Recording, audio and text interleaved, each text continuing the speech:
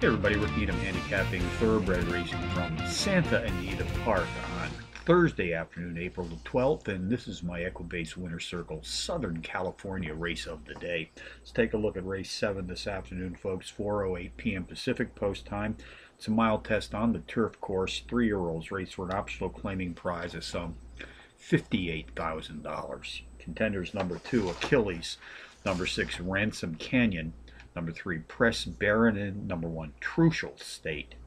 Number 2, Achilles, takes a class drop of 11 Trackmaster units this afternoon, is both the overall speed and pace profile leader in this optional claiming field, racing at today's distance of a mile on the turf.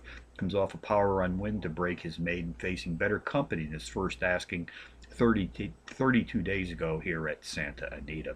Jockey Joseph Talamo was in his irons for that win, which produced a positive 640% return on investment in the process. Is back today for his second ride, gunning for back-to-back circle trips. Number 6, Ransom Canyon, has produced a quartet of power run efforts in his last 5, hitting the board in 3 of those adventures, including a pair of power run wins being embedded in this recent streak of racing consistency. Race 7 summary: number 2, Achilles, tops my contenders list, which also includes number 6, Ransom Canyon; number 3, Press Baron; and number 1, Trucial State. 2-6-3-1 in the 7th today from Santa Anita Park.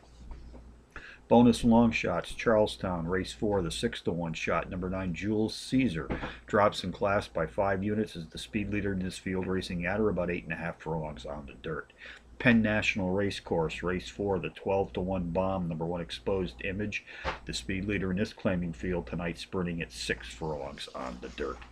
So from Santa Anita on a Thursday afternoon, Rick Needham for the Equibase Winter Circle, reminding you as always to please bet with your head, not over it.